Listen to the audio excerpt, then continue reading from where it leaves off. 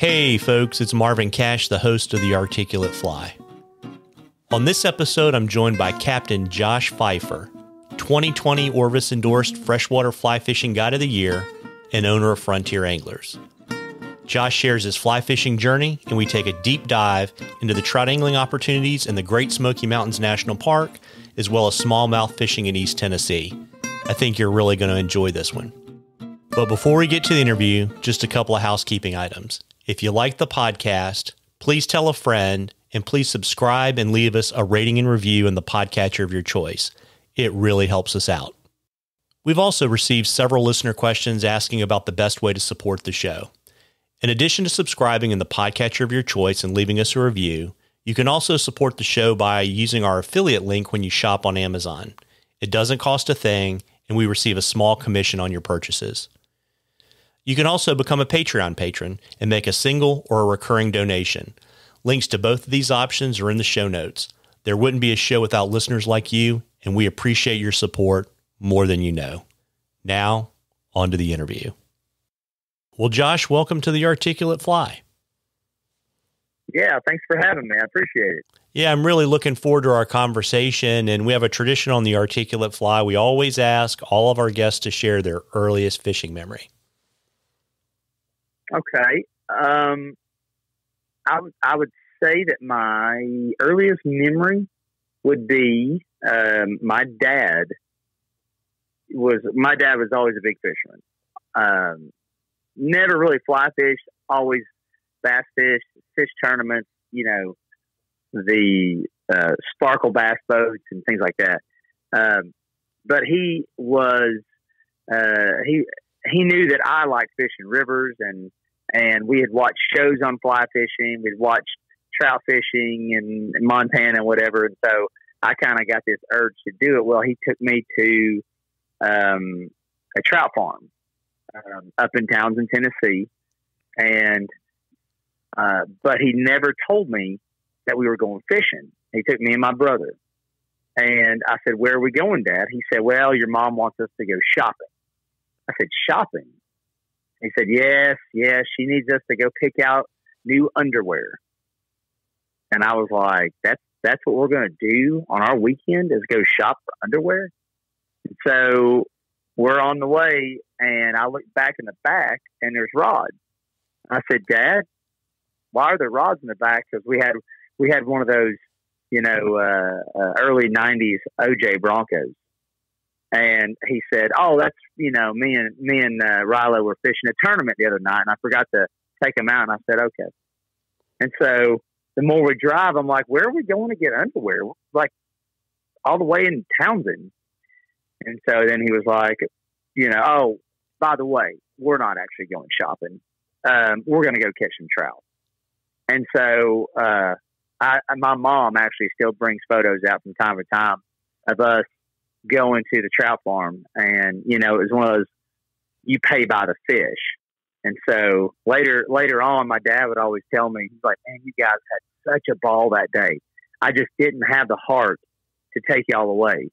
He said, "The thing is, I just ran out of money. I didn't have any more to give that guy, because every fish you caught, you were not allowed to throw back. You had to pay for it. And every fish was like $5. And he said, I think I ended up spending like $250 on you kids that day, just because we were just having a ball, and it was one of those places you didn't need anything but a gold hook. And that was because they had never seen anything. And that's why he wanted you to keep every fish so that they never got smart. At least that's what he said. But yeah, and I still remember it. I still got pictures of us, my dad kind of teaching us how to reel fish in. We didn't quite get the hang of it, so we just walk up the bank and drag it. So it was pretty awesome. My dad was cool like that. Yeah, that's pretty neat. So when did you kind of officially come to the dark side of fly fishing? So it wasn't long after that. Actually, it was probably seven or eight, maybe. We were. It was when Walker Cay Chronicles came out. It was like the first or second season of that show. And I just remember my dad every morning, right before going to the lake, we would watch fishing shows, whether it was Jimmy Houston, Bill Dance, whatever. And I mean, my dad and I have always just been eating up with fishing. And then Walker K Chronicles came on, and you know, they're somewhere in the Everglades fishing or fishing for bonefish. I can't remember what they're fishing for, but I just thought, oh my gosh, that's so cool. Sight fishing with a fly rod. And that was it. I was like, Dad, you know, I want to learn how to fly fish. And that kind of, my dad not being a fly fisherman, he was, you know, he said, well, I don't know anything about fly fishing. So I was like, well, can we not just like, you know, go somewhere and try it? And again, my dad being the guy that he was, decided to go get a couple of cheap rods and, you know, had the whole rubber hip boots. And he took me up in the park and we tried a little bit and failed miserably. And it was on the way back from one of those trips, we actually ended up stopping in at Little River Outfitters. And, you know, those guys were cool and they were super helpful and really kind of helped us get started, picked out flies for us, showed us how to rig up leaders, tie on, tippet, everything. Which the tippet thing's another story, but we, after that, you know, living at the base of the Smoky Mountains, we kind of got away from fishing the lakes, and my dad, you know, sort of got into the fly fishing thing and whatnot, and started spending more time up in the mountains, fly fishing the small streams of the Smoky. So that pushed it right there. And it was just every weekend we were up there. If it was either, you know, 9 months out of the year, 8 months out of the year, we would try to slide up there, or the other 3 months we were somewhere duck hunting. So I was always either on a pond somewhere with him in the woods deer hunting, or I was in the mountains with him. So that kind of started it. So I guess my simple answer would be Walker K Chronicles. It's kind of what got me started into it. Yeah, that's really neat. And it's really clear you have a special sporting relationship with your dad. Who are some of the other folks that have mentored you on your fly fishing journey, and what did they teach you? You know, it's kind of funny that back when I started, there weren't really a lot of people that we knew, just because we were so involved in the bass world. We didn't really know a lot of folks that even knew anything about fly fishing, had fly rods, nothing. We kind of just went out and sailed on our own and did it enough. And that kind of, you know, led us to stopping in at Little River Outfitters. And so I would say that those guys are probably the ones that really helped us get into it and kind of showed us the ropes, what we needed to do and whatnot. And with those guys, it wasn't really about like, hey, we're just trying to sell you guys stuff because we want you to be just customers. They actually kind of broke things down and spent time with us every trip, you know.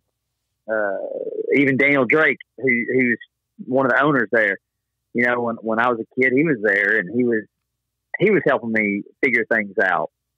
And so, that, and, you know, we had a couple of, guys that long time ago, they were guys in the park and older gentlemen that we had just come across while fishing that kind of gave us some tips and, you know, helped us kind of approach the stream a little bit differently. And there's one guy named Tim that was a guide up there. He was pretty helpful in getting us kind of centered on how to approach the stream, not just walking into it and fishing, but kind of how to read it a little bit more. You know, taking your time. A guy named Jack Gregory, who wasn't a guide, but just an awesome fisherman, who, you know, probably if you've caught a big fish in the Smokies, there's a good chance that he had some influence on that. I know he did for me, and so you know, a lot of the guys at the shop and just people that we've run into while fishing, some just random strangers that gave us some tips. But other than that, you know, it's kind of something that we took on ourselves and just kind of learned it as we went. Yeah, very neat. When did you get the guide bug? That was probably, let's see here, back in 2000, early 2000s, I guess. Maybe 2006 or 7 is when I started. I knew so my friend Michael and I, back in middle school, his dad and my dad both fished tournaments together. So we were always fishing, riding our bikes to ponds and creeks and whatnot. We always said we want to be pro fishermen. Always wanted to, be in that lifestyle. Then we kind of realized that once we started fly fishing, there's really not like pro fly fishermen. I mean, I guess there is nowadays, but back then there wasn't. And so I didn't even think about being a guide, but I knew I wanted to do something in the outdoors. And it was probably 2006, I think. It was 2006. I was approached by a guy at a lodge up here, and he said, they did some kind of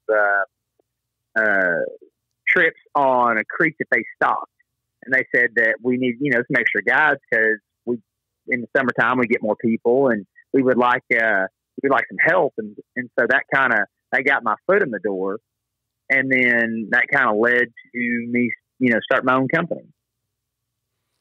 Yeah, really neat. And, because I guess you did that for 3 or 4 years, and then you started Frontier Anglers? Yeah.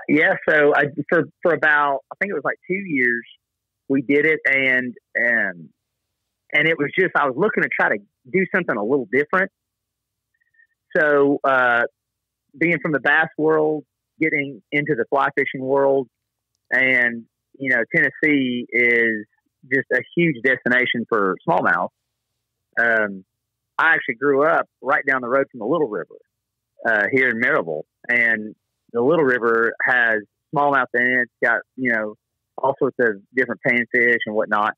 And so I was always kind of down there in high school playing around, catching smallmouth. Started piddling with fly fishing a little bit, and then as I started guiding for that lodge, I kind of thought, there's not a lot of folks guiding for smallmouth.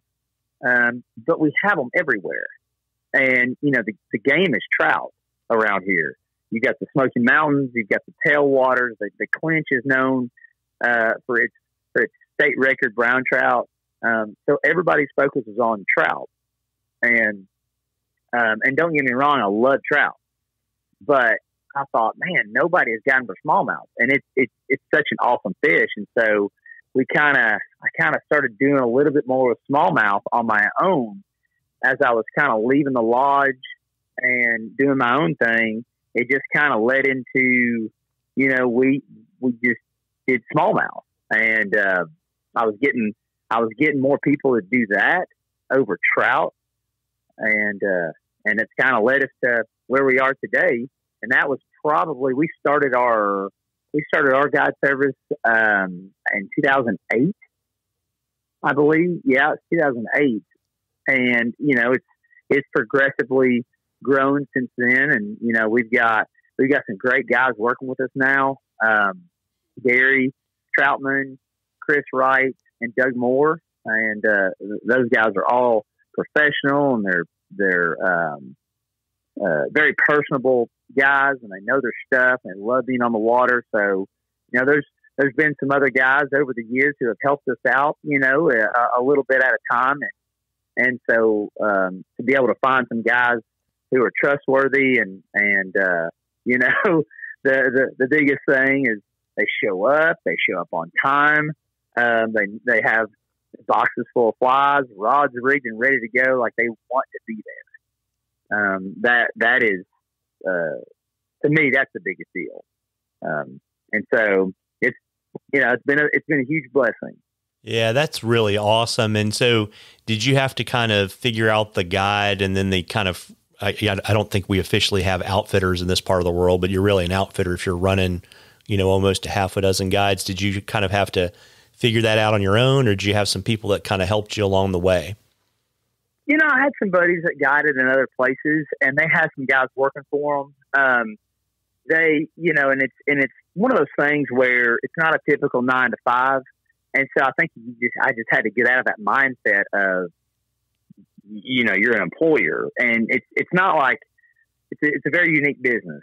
So these guys don't necessarily work for us as much as they work with us. They specifically work with our company, but, I give them free range if they want to take trips. If they don't, they tell me, hey, I've got people coming in town, and we just kind of work together as a team on that. But it definitely, there was some influence from some of my buddies. One of my buddies, Patrick, up in Bristol, he runs South Olson River Company, and he's got a bunch of guys working for him. And so, we talk a bunch about business and techniques and things like that. It's important to kind of have that connection with other guides and not just guides, but other, kind of different businesses. Actually, one of the guide services in the Smokies for hiking, I talked to them, and, we kind of talked about different things, but it's definitely not your typical 9 to 5 that, you're clocking in, you're clocking out. Your day really stops when you go to sleep. Because like last night, me and one of our other guys, Gary, we were talking at 11 o'clock at night, and both of us were tying cicada patterns. So, it's kind of one of those things where there's always something to do, whether it's tying up leaders, whether it's making flies, whether it's, getting stuff done on the boat. And so, yeah, but we've definitely had some good people backing us up and helping us along the way for sure. Yeah. And I know it helps too to have, 4 to 6 people kind of in your umbrella, and then people like Patrick Fulkride, where you can kind of talk about what's going on, so you can kind of get things dialed in for your clients a little bit better. Sure. Yeah. Yeah. And, and we have people that we both fish with back and forth that'll come down here to get something a little different, but they'll go up there because they love the South Holston. And, it is, it's nice. It's nice to have relationships with the guys. I know that, there's that, I don't know if it's necessarily like a toxic, deal with other guys out west. And not necessarily, but like I've been in a boat, on the Snake River, several years ago, me and my buddy, and, our guide and another guide got into an altercation. And so we don't have that around here. It's very laid back. It's calm there. Most of us are all buddies, and, people fish in between us. And so, it's a little different around here.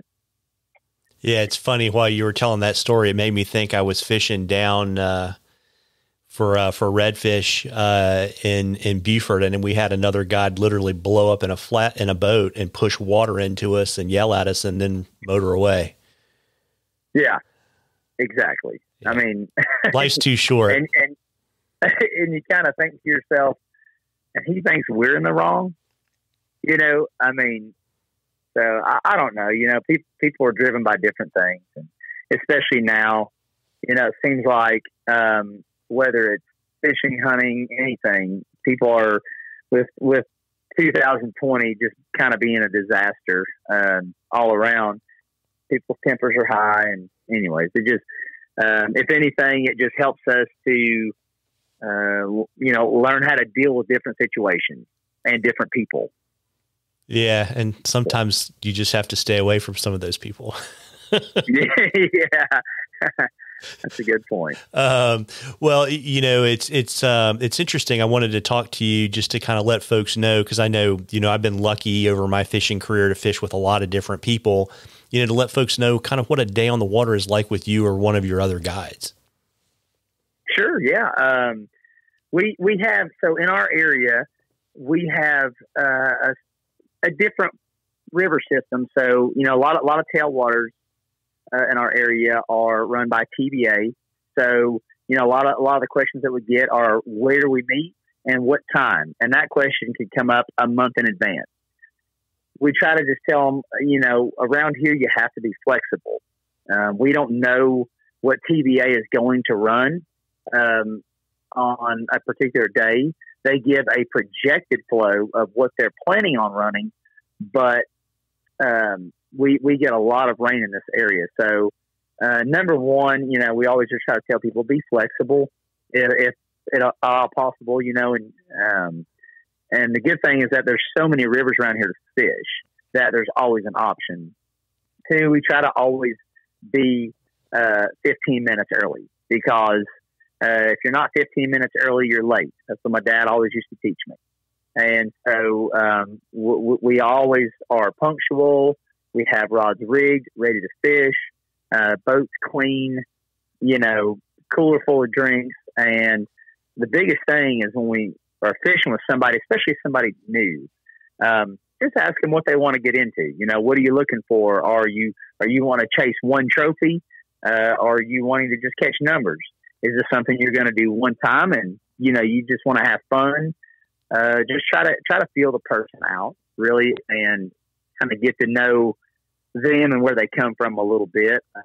But with us, we try to just make it as fun as possible. And I know that, everybody's like, oh, that's what every guy says.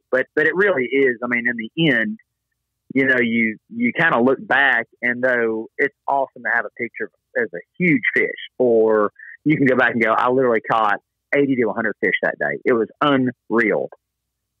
Everybody remembers something weird about that trip. And so, there's always these situations that come up that, just like that guide in the temper, your guide could have yelled back at him. And that's the one thing you remember from that trip, how your guides got into it, just like mine. Instead, you've got a positive thing to remember about your trip. So we definitely try to focus on that.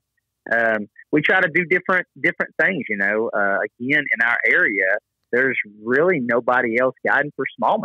And so, that's a cool thing that we have in our area, that people are, that they don't really know at first, but then they come here and they're like, wow, Tennessee's got a lot of smallmouth. I said, yeah, we, and not only do we have a lot of smallmouth, we have very cool, and unique conditions for smallmouth. So when you think of smallmouth, what you think of is, kind of dirty rivers of the Midwest, with, brown water and, the flatlands and things like that. Well, we are, a lot of things around us are mountains, and, we've got some sections that are flat, some rapids. We've got very clear water, and, what's cool about our area is where we are in the country. We're so far south that our season starts earlier. So like right now we're already catching smallmouth. And though we haven't started catching them on top water, that's probably the biggest thing about smallmouth fishing, as well as trout fishing too. I mean, we've got a lot of bugs hatching right now in the park. The quill gordons and the blue quills are a big attraction this time of year. It's the first bugs that really hatch off in good numbers and get the fish fired up. And so, people are coming out of winter and they're looking for something to do now that the weather's nicer. And here we have opportunities in the South to not only catch trout, but smallmouth, get on them a little earlier. But one thing I wanted to touch back on with the smallmouth is that it's pretty neat that over the years people have said, it's cool about your rivers is they're gin clear. So you get a lot of the strikes and a lot of the topwater eats are all visual. And I know a topwater eat, no matter where you're at, is visual.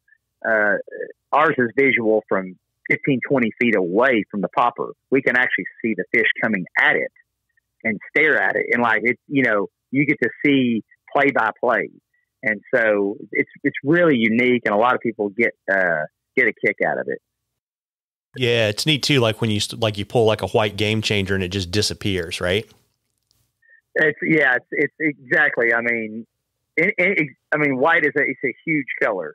So anything visual, people actually ask us a lot of times why we fish white. for that reason right there, because you can see it, fish can see it, and it's fun. You know, a lot of times a fish, a smallmouth especially, is going to come up to a streamer and eat it, but not necessarily run away. So if you don't have a consistently tight line to it, which you never do, you always have a pause in between the strips, you might not feel that strike, and he's going to toss it. So, I mean, a white streamer is, even growing up, you know, fishing a white fluke or a white spinnerbait, you know, it was always fun. So, yeah, that's definitely, especially in clear water, where you can see them coming from a ways off. That's definitely a cool thing that our area has to offer. Yeah, it's neat. I know, like, you know, in the Mid-Atlantic, we're kind of starting to get geared up for kind of pre-spawn smallmouth. Are your smallies already on the spawn? No, they haven't started spawning yet. And again, ours varies because our springs will either be cold, they'll be hot. I mean, right now we're getting a lot of rain, so typically it's a little bit later in the spring when ours spawn. But right now, I mean, they're right on the tipping point of coming out of wintering holes, and you know, getting up on the shallows. They're more aggressive. They're not nearly as bunched up, and so it's right there on the verge of it. So some days we'll have really nice sunny days, and you know, you can look at the water temperature, it come up a few degrees, and you can notice it in the fish's activity. Other days, like today, you know, we get a cold rain and it chills that water off, and it puts them right back into a funk. Not to say that they won't eat, but it's just not as aggressive as maybe 2 days earlier. But it's coming. The spawn's not too far off. They're definitely healthy. We've caught some pretty large fish already this year that were very healthy, good shape, you know, hard fighters. And so we're seeing a pattern on several different places that we're fishing that they're doing the exact same thing. So it's, I mean, I guess you could, you know, making I'm going the long way around a short answer, but the pre-spawn is starting. But it, you know, I guess you can say it started a month ago, but we're just now getting into the time when we're getting more reliable flows to actually act on it and go after them, because we've had flooding nonstop. One of our big rivers, the French Broad, has been rolling at 18 to 20,000 for a month, 2 months. And, you know, it's just now showing signs of relief. Some of our freestone streams are now coming down. But as they're coming down, here we're getting a bunch of rain the next couple of days. So, you know, but the good thing is in our area, we don't get flooded for very long. It may take a day or two, and we're usually back to, you know, hitting the river, running trips. So it's pretty unique. Yeah. And so, you know, you're starting a little bit earlier, you know, than like our friends in the upper Midwest. You know, how late into September and October are you able to consistently fish for smallies? Well, you know, we're actually fishing for them sometimes almost up to Thanksgiving. So our season lasts quite a bit longer than most people's. And the reason is because our rivers stay warmer longer. And so though the food sources might start to dissipate or disappear, we actually will get quite a few bait fish to push in to the river. So it kind of gives them like one good last meal that will last all the way into the fall, late fall. And that's not, and don't get me wrong, that's not a common occurrence that we're fishing all the way to Thanksgiving. But I mean, we fish them all through the winter as well. But like we pretty well are done taking trips for smallmouth in about early to mid-November. And really it's because it's, you know, it starts getting colder, the days are shorter, your window for active fish starts to get less and less. And so it's not necessarily the fact that we can't catch them. It's just that it's a combination of things where, you don't really want to take somebody out on a day when they might only have a good couple of hours. Yep. Unless that person says, I want a good couple of hours and that's it. So, we try to do our best to, take care of our folks, and especially, when folks have traveled a long ways to come here, we want to do them right, take them out on a fun day, and make sure that they get their time worth, so. Yeah, absolutely. Makes a lot of sense. And, given the fact that you have a longer season, does that translate into your smallmouth being different than the ones in the upper Midwest, or what we think of like in Virginia and up in Pennsylvania? Are they bigger or more aggressive, or? I would say overall, and I know that I've caught them up north. I've caught them in the Midwest, all great fisheries. And, every water has kind of its own specific special thing. I would say, though, that where we are and where their native range is, us being right at the tail of it, is definitely our longer season. The food sources stay out longer. The fish themselves stay out longer. They get a little bit bigger. There's more bodies of water with them in it. So, or within the bodies of water. So, our growing season on certain rivers is, you could technically say that it's 12 months a year. And as to where a lot of places get so cold, they'll lock up and they'll go into winter mode. Ours do have that winter mode as well. And they're definitely less aggressive, but I would say that you're probably looking at about a 10-month season if you're a hardcore smallmouth fisherman here. You could do it year round again, but 10 months of probably active smallmouth fishing. So with that being said, that the fish just have more time to grow. They've got, Tennessee has more species of crawdads than any other state in the country. So, we have so much food for them and such a longer growing season that's kind of, it's a 20-inch smallmouth is not necessarily a rare occurrence. It's always a special day when somebody catches a citation. But, for somebody to catch a 21, a 22, or a 23-inch fish, it's like, that can happen in Tennessee. Yeah, very neat. Do you have a favorite way you like to fish for them? I don't think I'm any different than anybody else. Top water. Who doesn't love a big dark smallmouth coming up and sipping a top water? So, especially this year, they're predicting our area to get a periodical cicada hatch. So, being a topwater lover, this is like a dream coming true now. It's a 17 years, so I remember the 13 year and how crazy things got then. So I'm really hoping that we get it. I think the folks fishing with us are going to have an absolute ball if it happens. I think it's going to make the rivers a little crazier this year, but yeah, definitely topwater. I'm a popper guy. I love time poppers.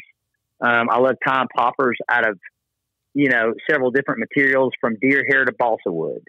And the ladies at the Sally Hansen shop know me pretty well because I've got a pretty big selection of nail polish that I paint my poppers with. There you go. So do you have a favorite style? Do you like sliders or chuggers? What's your favorite style of popper? Man, I'm a chugger. I like a good topwater, though I wouldn't say that we necessarily are chugging them again, because our waters being shallow and clear, sometimes that can a hard pop can actually spook them. But I do like that style. I like to be able to make noise if I want to. If I've got one off in the distance, you can pop it and bring them to it. I like one that has a little bit of weight to it sometimes. Just the sound of it hitting can get them to come up. So something like a boogle bug. It's a great popper. It makes a good sound. It's got a good look to it. Time in a bunch of different colors. So that's kind of my favorite style. Just like a lot, I'm sure. And then if I had to pick another, I love tying with foam.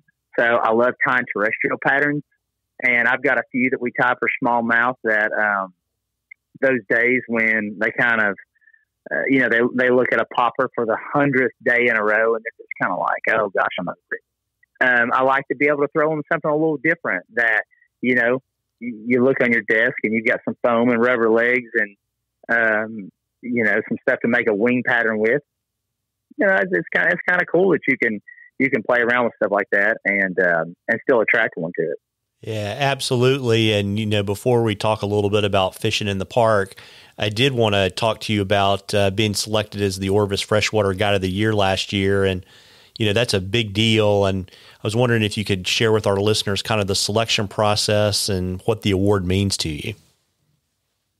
Oh man, it's kind of funny.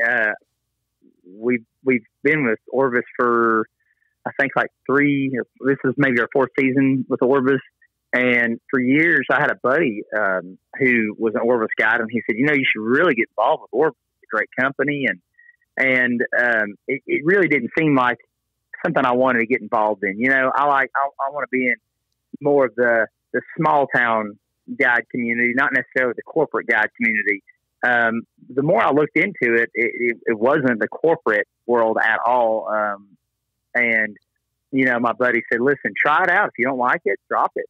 But try it out. And it's such a good company to work with. We have a local store here in Sevierville.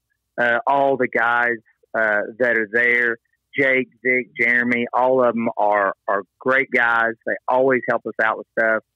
If I need something like, hey, we broke a rod, they've always told me, come get one, man. Whatever you need for your trip, come get it. So it's been an awesome company to work with. And, when they told us, hey, you got nominated for the Guy of the Year, I honestly thought it was a joke. I thought my buddy was messing with me. And then I got a call and they were like, hey man, congratulations. And I thought, well, that's really cool. I was kind of in shock a little bit. I don't know the selection process.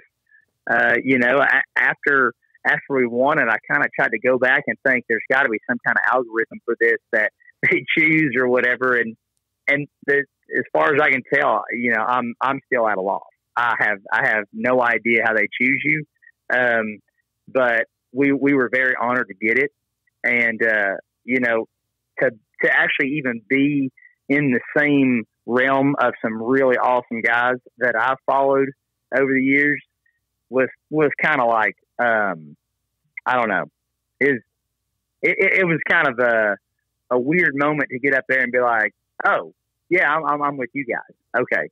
I didn't feel like that, but, we're, again, it's just little old Maryville, Tennessee, and around some of these other, big name areas that are so well known for fishing. So, yeah, we're pretty excited about it. And, I just, couldn't be more thankful for them choosing us. So.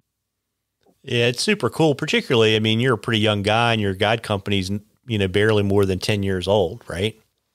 Yeah. Yeah. Yeah.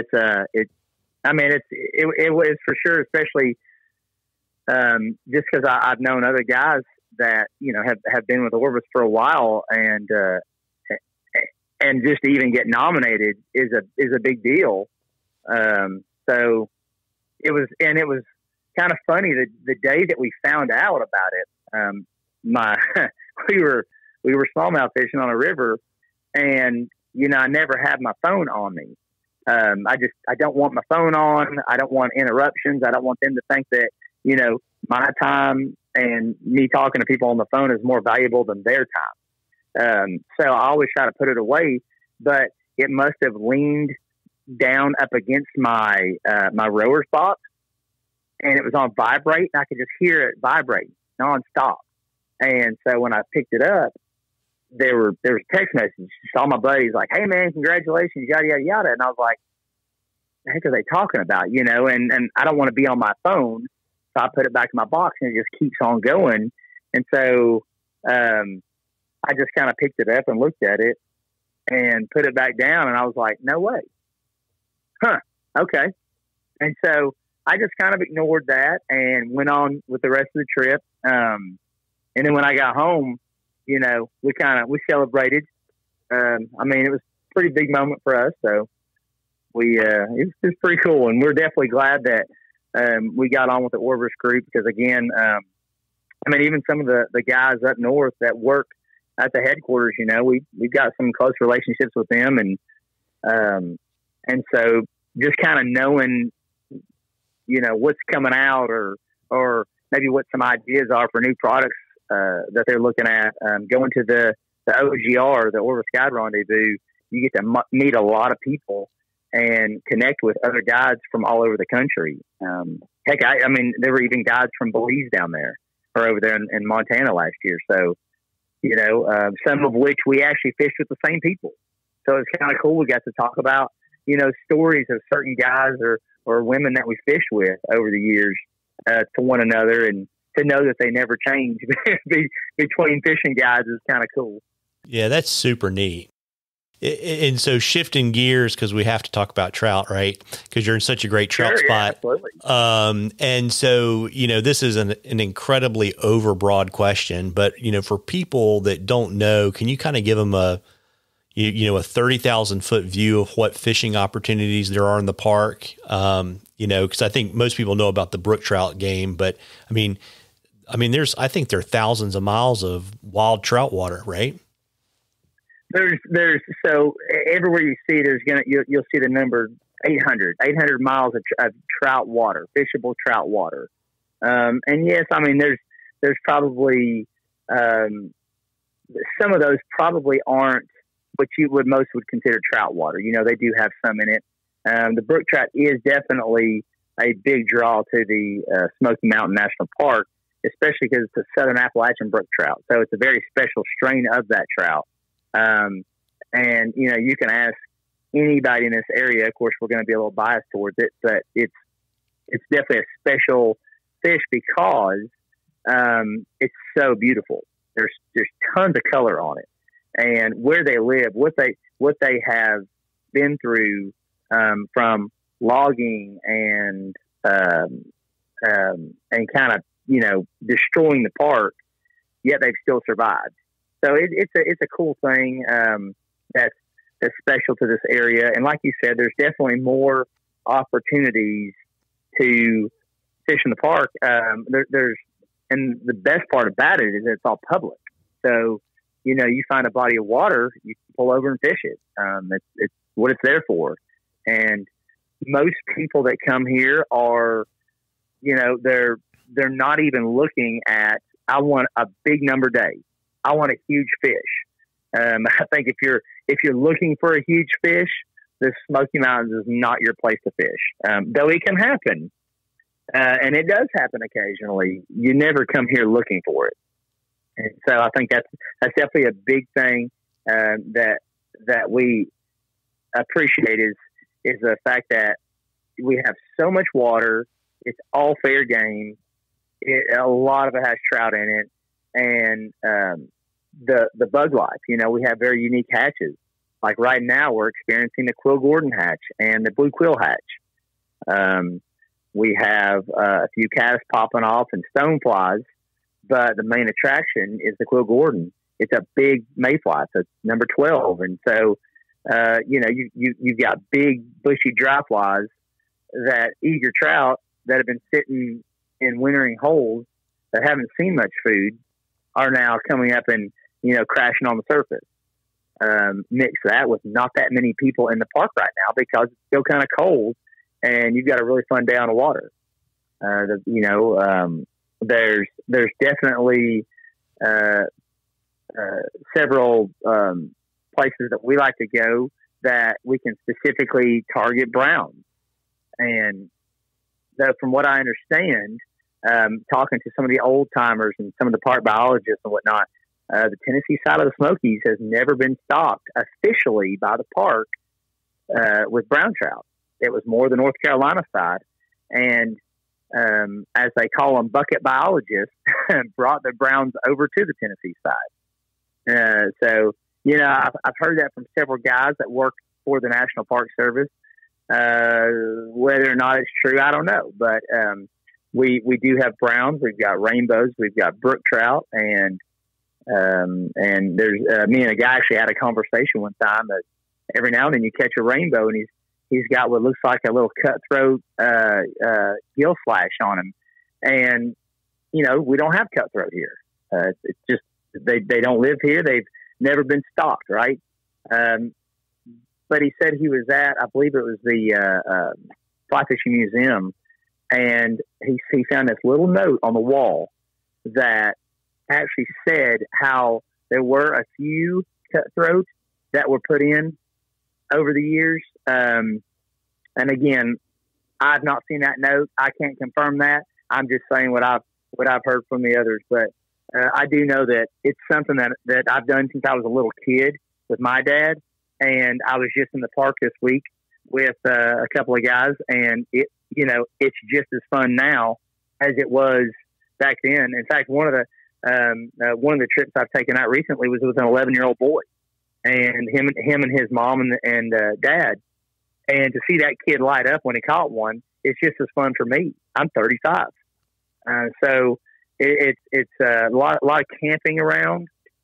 You can do backcountry trips. And that's, a lot of times that's where you're going to find your brook trout, but not just brook trout, rainbows and browns too. But it's one of those things that I think people, it's definitely a trout destination. It's a wild trout fishery on the East Coast. And so, especially growing up here, we all always took it for granted that, we've got such a cool resource in our backyard. Now I know that. But when I was a kid, I used to always want to travel and go different places and even live in other places because I thought there might be more out there. But as you go out there, you realize you kind of lived in paradise.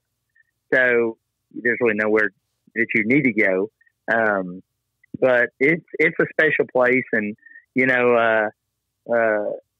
one of the best hatches is yet to come, which is the yellow Sally. So, everybody likes to, dress the part right. Everybody likes to look like a fly fisherman and wear the waders and wear the vest and all that stuff. But one of the cool things about the Smokies is in the summertime, take the waders off, take the vest off, just take one small box of yellow stoneflies and put on your wading boots or your chacos and take one small rod and hit the trail. It's a lot of fun in the summertime. It's a good way to stay cool. And, it's one of those hatches that when it comes off, it's fast and furious fishing. It's a small, brightly colored bug. So, it's, they've got to eat quite a few of them. And, as a Smoky Mountain, relic up here, since Walter Babb says, I don't think a trout in the Smokies can get full. So it's a pretty cool place, and there's lots and lots of places to go and venture and see. And every stream seems like it's a little bit different. One of my favorite streams is Abrams Creek. Abrams Creek fishes to me completely differently than any of the branches of the Little River or the West Prong of the Little Pigeon River that are above Gallenberg. And so the Oconaluftee in North Carolina, it fishes to me different than the Little River. So it's kind of neat how you can go from one watershed to another and see differences.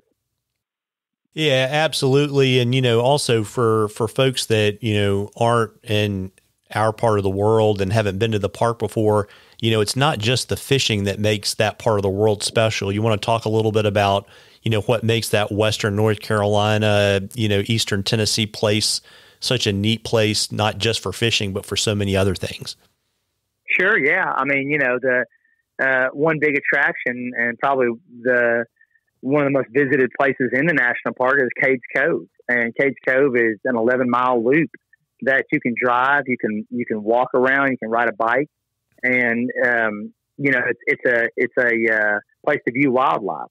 So on any given day, again, back when I was a kid, my parents and I would go up there and we would just drive around the loop and see how many deer we could count. This time of year, you're going to see turkey out. You're going to see a big tom strutting in front of his hen. And it's really cool. And again, it's something free to do that you can go in there. Western North Carolina has, quite a few elk that are really neat to go out and see. And we don't have them on our side. So it's kind of neat even for us to travel over the mountain and go see those elk, especially in the fall. And hear them bugling. There's tons of wildflowers. People come from all over to see the wildflowers, the rhododendrons blooming, which kind of just happens to be along the rivers a lot of the time. So as you're fishing, and you're fishing around what essentially is the undergrowth of when they log the park, and it's a beautiful flower. It's a big bloom, and it's very colorful, and it's neat to see all the hiking opportunities that we have. We have a little over 1,000 miles of hiking trails, and so I've known several people that have are in a club where they've hiked every trail in the Smoky. Some they've hiked them twice, and of course, the backpacking, like I mentioned before, there's so much to do in the Smokies. And one thing that's always been popular, and it's now almost, even for us locals here, it's hard for us to get into it, but we have the synchronous fireflies. So the fireflies, when they're mating, they kind of do this thing where they all will kind of flash together at one time, just loads of them. And you can go up into the Elmont campground and see fireflies all light up at one time. And there's only a few places in the whole world that it happens in that volume. And one of them is here in the Smokies. So I could go on and on about, things to do here and places to stay. Just think we ought to let people come over here and experience it themselves. Yeah, it's a neat place. Like I told you before we started recording, I always try to come in the fall and try to fish every year. Yeah. And yeah, it's neat. The fireflies are super neat. It's just it's a really special part of the world. Yeah, and it's actually again going back to the fishing side of it, not just the fish themselves, but it's a cool way to see the park outside of how other people see it. So a lot of people that will drive right through the park, going from Gatlinburg to North Carolina. And, that was there. And there's nothing wrong with that. That's their experience of the Smokies. Getting in the stream, though, and I can't believe I didn't mention it, but the blight bears. You can see blight bears in Cades Cove almost every day during the spring and summer. And so, funny enough, and this sounds crazy, but as many times I've been up to Abrams Creek in Cades Cove, I have never seen a black bear in Cades Cove. And people tell me all the time, they're like, "Oh wow, we saw 4 today." People that don't know the area, but it just seems like every time I see something cool in the Smokies, it's while I'm fishing. I've stumbled upon bears while I'm fishing. I've had bobcats walk up on me. The river otters. River otters are not scared of you, and they'll come right through your run while you're fishing. It's really cool, and a lot of people that don't get out of their car will never experience that. So when you're kind of in that environment with them, not just seeing it from the road, it kind of puts it into a different perspective. Yeah, it's interesting too, when you get off the beaten path like that, because, sometimes you can, you feel like something's watching you, and that's when you see the wildlife. Or, I've certainly had the experience where, like you can smell the deer, but you can't see them. Yeah. Yeah. It's a super neat experience, but you don't just guide in the park. You also float for trout outside the park. What's that experience like?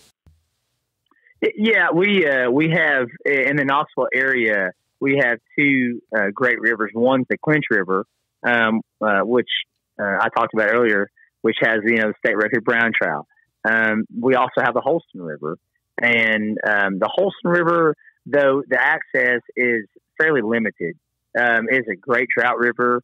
The upper 18 miles of it, and 20 miles if you want to stretch it out, is trout, and the lower 30 are smallmouth. But the trout waters themselves, we have a great caddis hatch on it.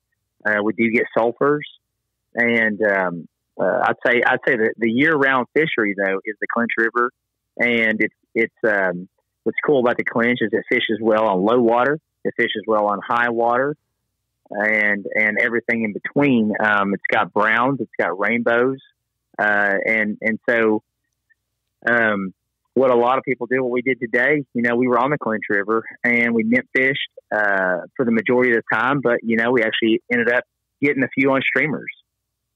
So we have so many different options, and one of those, like we said earlier too, about our area getting a lot of rain, is if our rivers in this area get blown out, I can call one of my buddies and say, "Hey, how's the river up in your area?"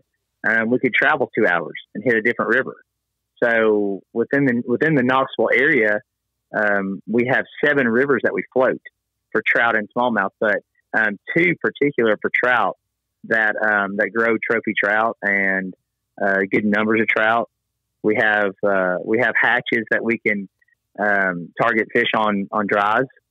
So which is a special thing, if you've ever been on a big river and you see pods of fish rising, or you just say single fish rising, getting which is totally different from the Smokies, where you're making very short casts and you can't see the fish until it comes up. On these big rivers, you're making long casts. You're actually getting to drift a fly into the fish and watch him come up and slowly eat it. I mean, it's pretty special. But most of our fishing is nymph fishing, just because an inexperienced angler is probably not going to be able to deliver a fly accurately at first without some sort of guidance with that. So we do teach people how to do that. We work on skills while we're out there, but most of it is nymph and streamer fishing. And so we again, I mean, one of those things that I have been able, fortunately, to fish other rivers. And if I had one trout river to fish on, if I had one more day to live and one to fish, it would probably be the Clinch River, just because it's our home river. I know it well. It's beautiful. It's a lot of farmland. There's no development on it except for some homes that you see here and there. And if there was one other river that I could fish, it would be the South Fork of the Snake River in Idaho. And so going to all these places, and then coming back home, it is, and everybody's going to be biased towards their water. It's what you grew up on. It's what you're comfortable with it. But it's to see beginners have great days on the water, that can show you how good your water is. As to where, an experienced angler on a Western River, they get humbled, which can happen to anybody any day. But, it seems like on the Western Rivers, there's more days that I've been on it where you're humbled due to, cold snaps and wind and the flows are off. It got flooded or too low or whatever. It just seems like our rivers aren't as fickle as those at times. And don't get me wrong, I love going out west. I'm not knocking Western rivers at all, because if there's one state that I would live in other than Tennessee, it would be Idaho. But yeah, we have some great spots that we can take people on and one good thing about our area as well, being tailwaters, is that they're fishable year round.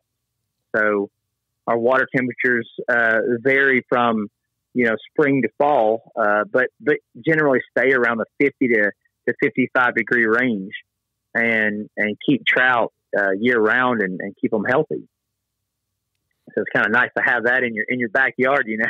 Yeah, absolutely. It's funny when you were saying that, it makes me think about when I fish the South Holston and you can feel the cold air with the water coming downstream when they've done a release and you're waiting for the water to get to you. Oh yeah. And you know, and the fog starts rolling in, and it's a weird, you know, if you've never seen that or experienced that, it is an odd feeling to just get a gust of wind coming.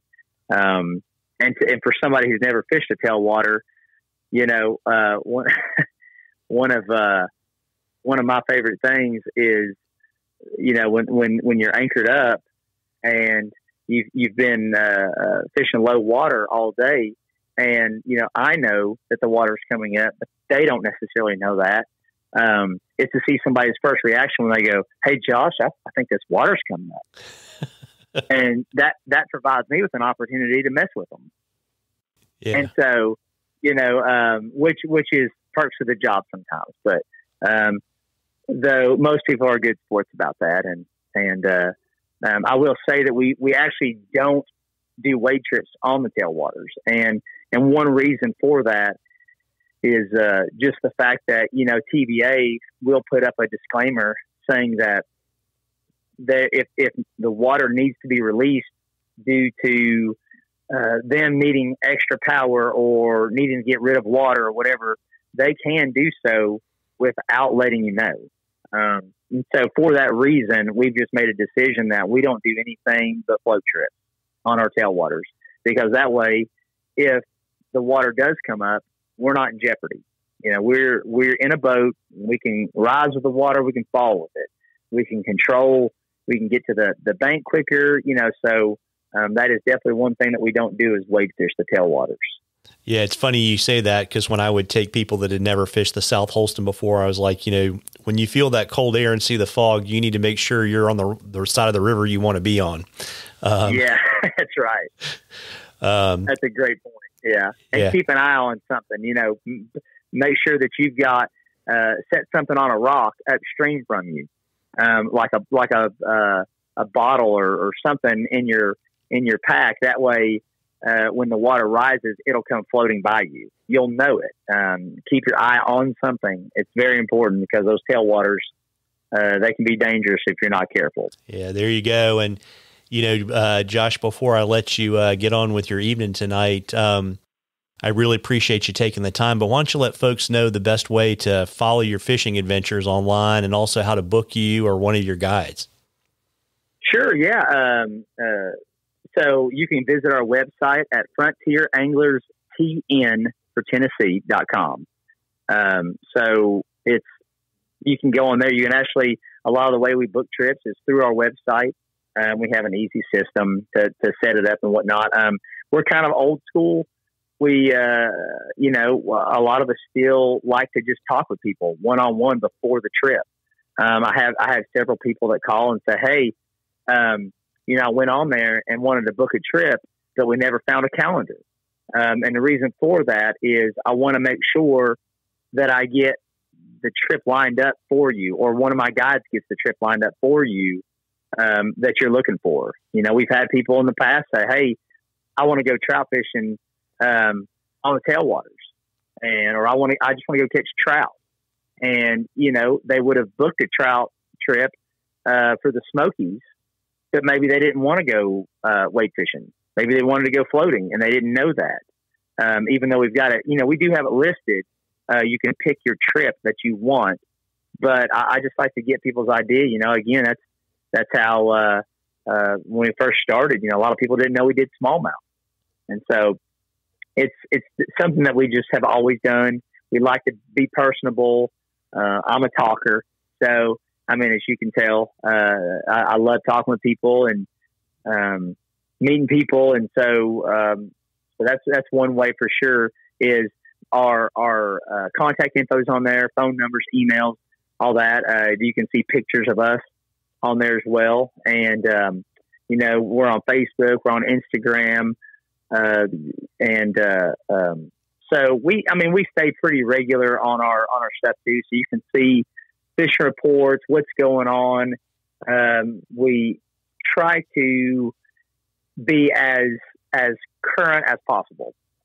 And we have a lot of folks, and we know things are busy this time of year for people, or they're just, they're planning trips and doing whatever. So we try to throw that information out there in case they just want to see something real quick to kind of get an idea of what's going on. So, but I really appreciate you bringing me on and talking with me and letting me kind of share a little bit about our area and our guide service and whatnot. So, again, just thank you. Oh gosh, it's been my pleasure. And I'm going to drop all that good information in the show notes, so it'll make life easy for everybody. They'll be able to just click on a link and follow you on Instagram or Facebook, or head right over to your website and book you or one of your guys. And, Josh, I really appreciate you making the time this evening. Awesome. Yeah. Thank you. I appreciate it. Absolutely. Take care. All right, you too, buddy. Well, folks, I hope you enjoyed that as much as we enjoyed bringing it to you. Get out there and catch a few. Tight lines, everybody.